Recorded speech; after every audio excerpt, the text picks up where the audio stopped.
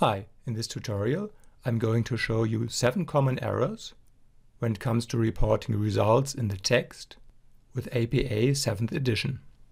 I do a lot of proofreading for bachelor's and master's thesis, and when it comes to reporting results, there are a few errors I encounter quite often.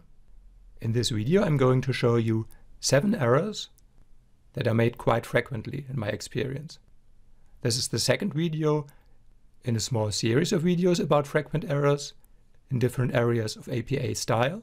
If you want to be notified about new videos, please hit the subscribe button. Let's start. The first one is about italics, when to use them and when not. In this sentence we have 2 errors. Here the T is not in italics, and here the beta is in italics. Statistical symbols with normal letters, like T, have to be in italics, whereas statistical symbols with Greek letters, like alpha or here beta, must not be in italics. So here the 2 correct versions.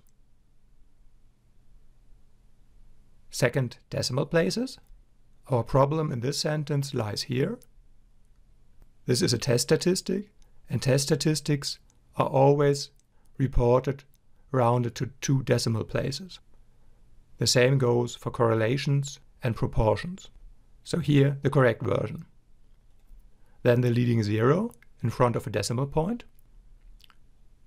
Those 2 numbers are not correctly reported.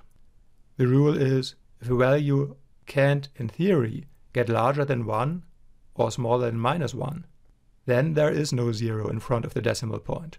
If, however, in theory, not necessarily in your results, a value can get larger than 1 or smaller than -1, there is a 0 in front of the decimal point.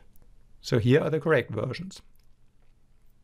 Other statistics where there is no 0 in front of the decimal points are correlations, R-squared, variance-based effect size measures as eta squared, and as a special case, beta as the standardized regression coefficient.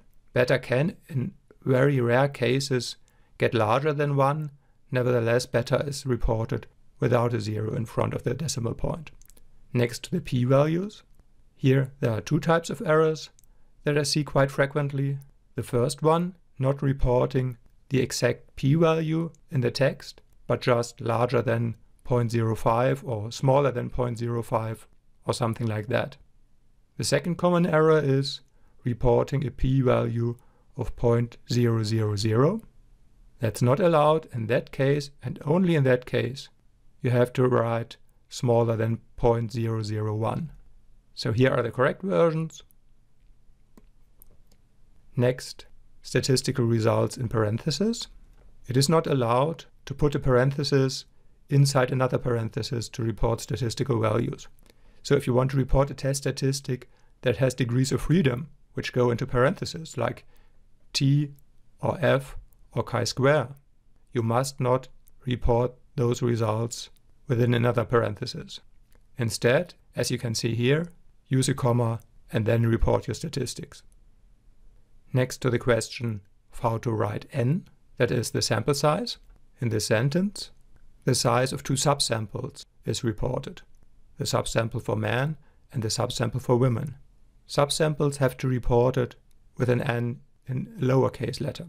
And the last common mistake, blanks and the f statistic. In this example, here we have a blank between the f and the parenthesis, and we don't have a blank after the comma. That's wrong. There is no blank between the f and the parenthesis, and there is a blank after the comma that follows the first degree of freedoms. I hope this has been helpful for you. You'll find links to my other tutorials regarding errors in APA style in the description of this video.